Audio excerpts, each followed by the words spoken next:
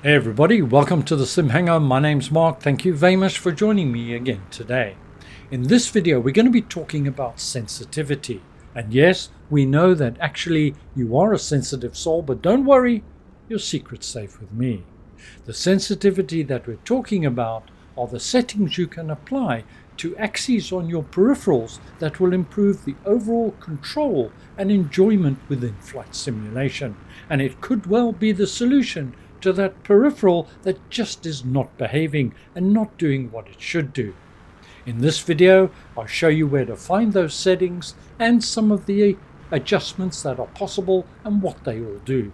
So with that all said, let's get started. If you find this video useful, don't forget to give it a thumbs up, it helps the channel. Quick message from this video sponsor. Clearance clear to the Palomar Airport, port after departure, flighting 280, expect radar vec. When you're ready to take the next step towards realism with tactile feedback, and you're looking for the most realistic navigational device either as part of a cockpit build or standalone, then look to Flight Sim Builder, who have a range of very competitively priced products. Their quality built units are replicas of the real thing, and I can personally attest to them. And why? Well, I use them myself. New from Flight Sim Builder is their Steam Gauges panel. Are you ready to take the next step towards ultimate immersion? Want to know more? Visit Flight Sim Builder direct or check out my review videos, link in the notes below. A sensitivity setting can be applied to any peripheral that has an axis. And why is that important? Well, we've all been there, trying to control the aircraft with a peripheral that's just oversensitive. It's too twitchy. Here I am in the Beechcraft G36, controlling it just with my rudder pedals and trying to stay in the center line. Although I'm just doing small adjustment on the rudder pedals, the aircraft is reacting too aggressively, and you can dial in the settings to suit yourself. Here's the same test, same weather, same aircraft. After I've applied some changes to the sensitivities of the rudder axis, the changes I've made have allowed for finer control with the small movements, and I think you'll agree, certainly a lot better at staying on the center line.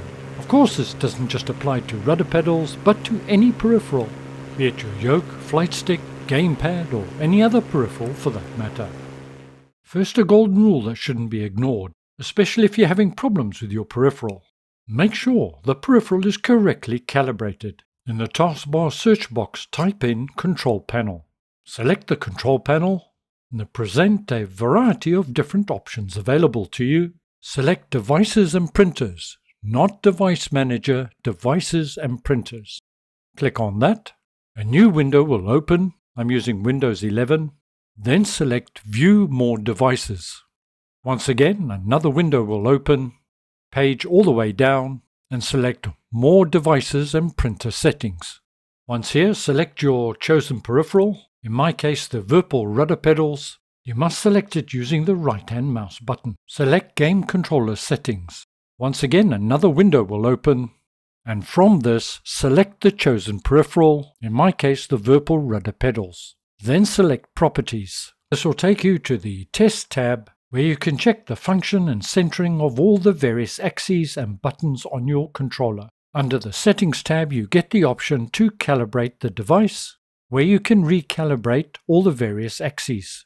I'm not going to run through how to calibrate your device. There's a ton of videos out there on that. But in a nutshell, make sure your device is working correctly before doing any other changes, or alternatively for selected peripherals, use the calibration software that came with it.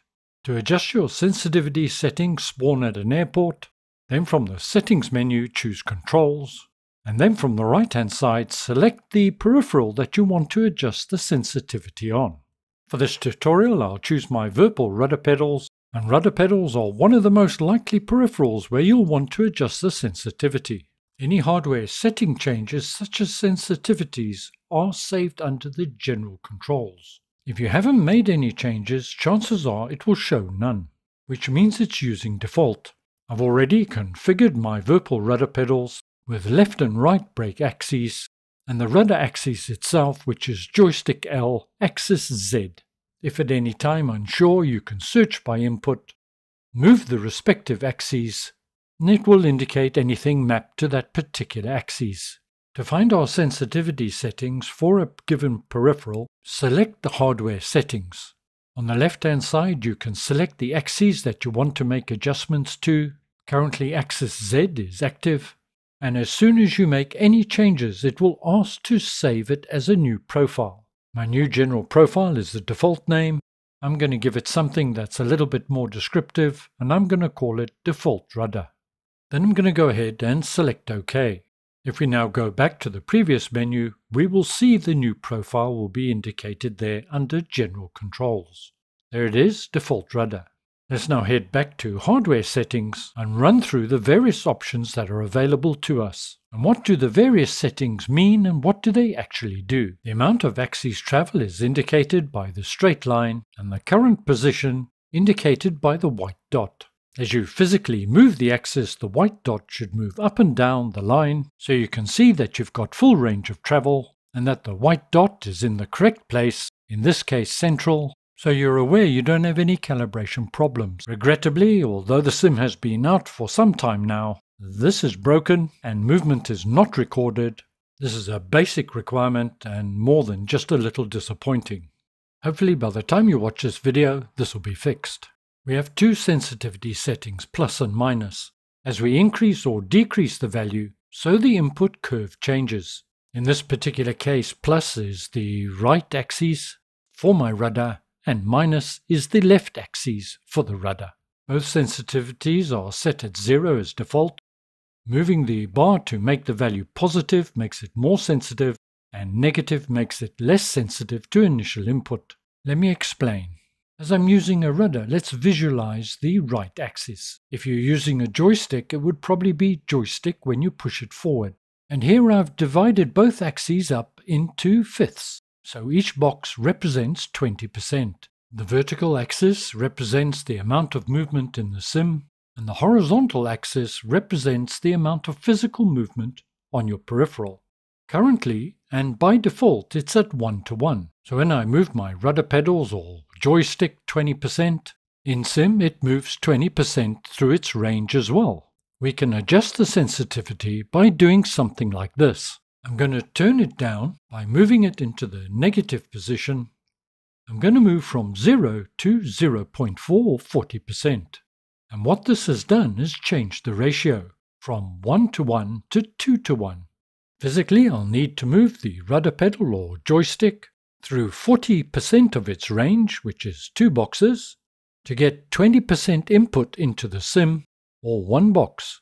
This will allow me to have much greater control and finer granularity in terms of small adjustments, yet I've retained the full movement of the axes. I'm sure you get it by now. When adjusting a particular axis, you would want them to correspond. In my case, both right rudder and left rudder, the sensitivity has been turned down, for reasons which I hope will be obvious. They should match. Various rudder pedals will have a different range of movement, but for my Peripheral rudder pedals, I found something in the region of minus 0.4 to be ideal. Should be noted, if you were adjusting an axis such as a throttle, etc., while I wouldn't adjust the sensitivity, I would leave that linear 1:1. Let's now touch on another important setting, which is dead zone. A dead zone defines an area of travel of the physical axis in which no input into the sim is received. Sometimes, and especially with older peripherals, you may see that center white ball moving. Small amounts of vibration, which is what we call chatter. This is probably due to a damaged or dirty potentiometer. In this particular case, I've created a dead zone of 0.05 or 5% if I did have chatter or small amounts of movement, so it wouldn't feed erroneous information into the sim and make aircraft control very difficult. A dead zone would also be very useful if you've got a controller that constantly makes the aircraft bank to the left or right. Its center position may be slightly off center. Feeding in a small dead zone may well resolve that problem. I've had to feed in a small dead zone on my gamepad, for example, as the joysticks, which are axes, are a little sticky and do not always return to center. Now 5% dead zone is fairly generous, so if you click in the box you should be able to enter something like 0.03, a 3% dead zone for example. But once again, unfortunately, that's not functioning correctly. Unless I'm doing something wrong, it will not accept the input at this stage, and once again, pending a fix. Let's move on now and discuss the extremity dead zone. By default, it's set to 0. And what does it do? It creates a dead zone at the end of the axis movement, proportional to the value that you set. Here I'm changing the extremity dead zone from 0 to 0.5 or 50%, whilst leaving my sensitivity settings intact. So what has this done?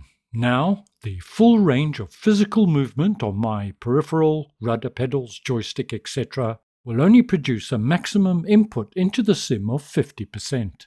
You might want to use this for various axes movements, perhaps condition lever and so on, but having a setting of something in the region of about 50% may well be very interesting for, say, helicopter pilots, as they will require a finer and higher degree of control on the rudders. It's a very interesting setting, rarely used, and can often overcome a number of different axes problems. And lastly, let's now turn to neutral. What does this do? Once again, default is 0. Positive moves it to the right, negative moves it to the left. And this can be particularly handy when you've got a faulty peripheral, where for whatever reason the center point is offset physically and you need it to match in sim. You would move the neutral position to match where the ball is sitting. Reminder, you should have calibrated first, perhaps through wear and tear and so on. This can turn a redundant peripheral into a usable one again.